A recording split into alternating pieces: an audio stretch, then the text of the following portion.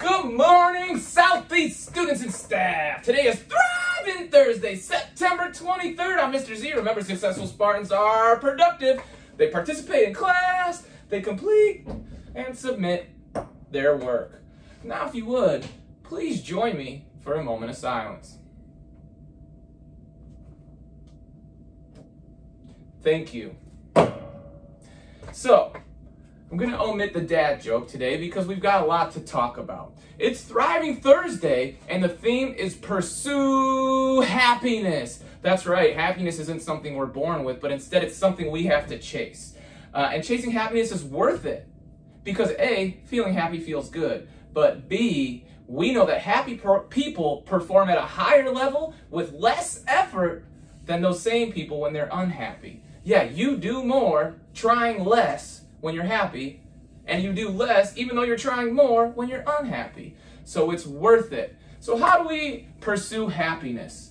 Well, thankfully, science and psychological research has provided us a model called the PERMA model. PERMA stands for P, positive emotion, E, engagement, R, relationships, M, meaning, and A, accomplishments. Over the next several Thursdays, we're going to look at each one of those individual components. Today, we're talking about positive emotions, not just happiness, but emotions like hope, interest, joy, love, compassion, pride, amusement, gratitude. All of these things, when we put our focus onto them in our lives, can cultivate an improved learning environment and improve well-being.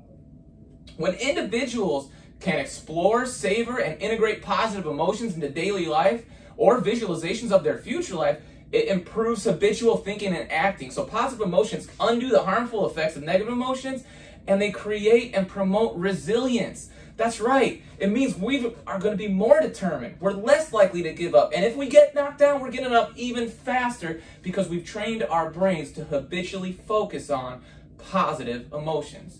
You see, increasing positive emotions helps individuals build physical, intellectual, and psychological health, as well as social resources that lead to this resilience and a sense of overall well-being.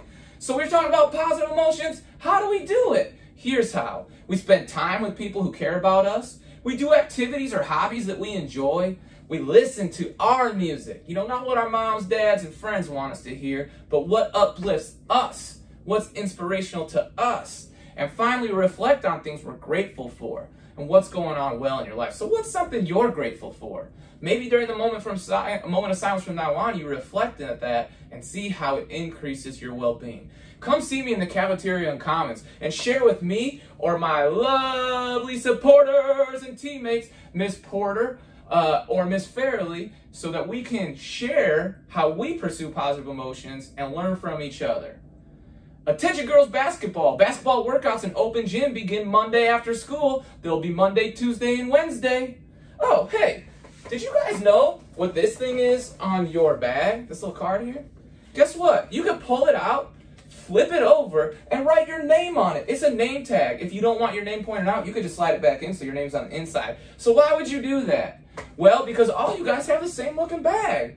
So more than one occasion has occurred where students have walked away unintentionally with another student's bag. It takes a long time for us to figure out who they belong to. Yesterday, Mr. Trick suggested keeping your planner in there with your name on it. Today, we're taking a step further. Flip that thing over and write your name on it so we can always return your property as fast as possible.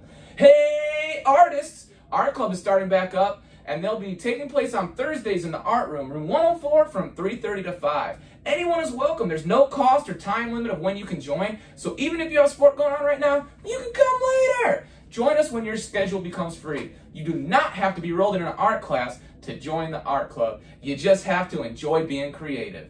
So again, Thursdays, room 104, 3:30 to 5, art club. Tutoring continues Tuesdays and Thursdays. Remember to click the big Southeast banner on our homepage to figure out where to go for what subjects. The following pictures are scheduled. Remember Friday, that's tomorrow, September 24th, 3:30 in the gym. Volleyball girls will be getting their pictures taken. And cross country is Wednesday, October 13th near the Eisenhower Pool.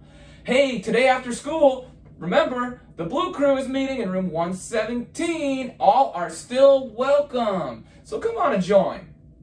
From the college room, today we have the Air Force joining us. Friday, yes, there is no school, but seniors, you are welcome to come join the Zoom from home on the College and Career Canvas page to participate in the college application workshop.